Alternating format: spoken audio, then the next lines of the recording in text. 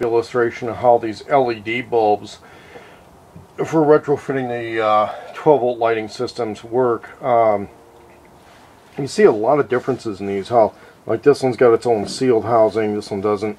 Obviously, because this one has a hell of a lot more elements to it, it's going to be a lot brighter.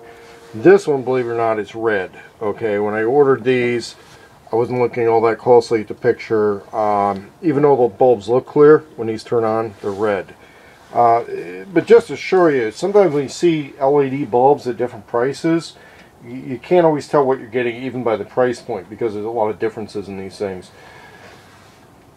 Here with those two different bulbs installed, now they're both sold and advertised as the same size and type of LED bulb, but they're obviously different make and model for the particular brands that make them.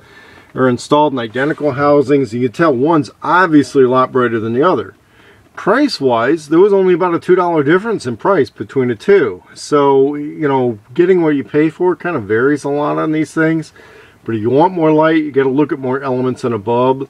The other thing is, I'm getting wildly different numbers in my little voltage meter on how much some of these things use too. So, you just gotta, you know, if you're gonna light stuff off, you gotta get the stuff and test it. See how you like it.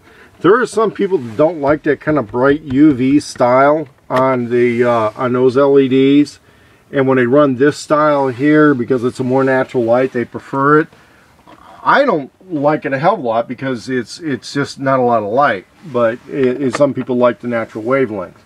Mixing it, I guess, is okay. The other thing you get in these types of situations is, you know, because of the nature of the way trailers are set up on the inside, and our travel trailers and sometimes small cabins, you gotta have multiple light in multiple places to get all the little corners lit up, because you can't just have a single large high ceiling fixture that in its own little way simulates the sun being out.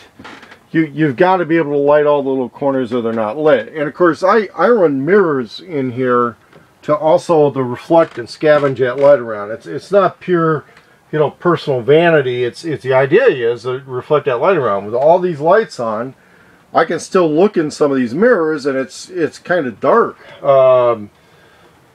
So to have something that's, you know, not going to get you all depressed with cabin fever, you got to have a lot of these things. There's no such thing as having a LED light bulb. You got to have a bunch of them to fill in all the little dark spots in something.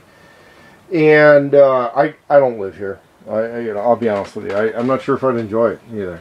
This is just kind of a backup plan, and it's raining now, so I'm doing a maintenance checkup again.